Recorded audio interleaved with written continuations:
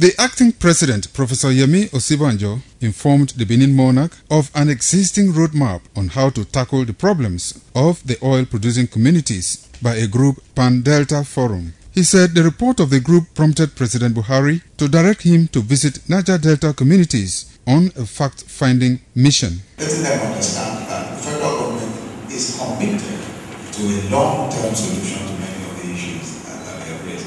So that's why but of course, it would have been impossible to come to Benin without paying the courtesy call on Your Royal Majesty, not just because we know that you are indeed the primary ruler of this.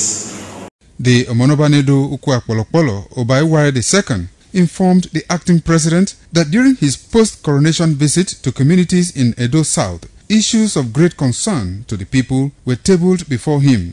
He listed the issues to include lingering crisis between Ijaws and the Benis, the call for scrapping of CDAs, the xenophobic attack on Nigerians in South Africa, among others, and asked the acting president to intervene. Delicacy, which we have been doing all this year, we want to appeal that Your Excellency please use this opportunity to intervene to bring peace to that area, because a few years back there was a Supreme Court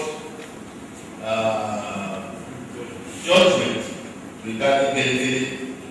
When the matter came up, we got as far as the Supreme Court that Gelegele belongs to Benin.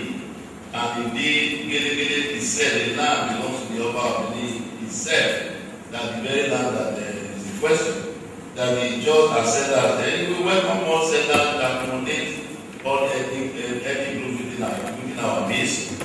We are hospitable people. Acting President Yemi Osibanjo, before leaving the Oba's palace, took a group photograph with the Omonobanedo Ukuakpolokpolo Oba of Ewuare II.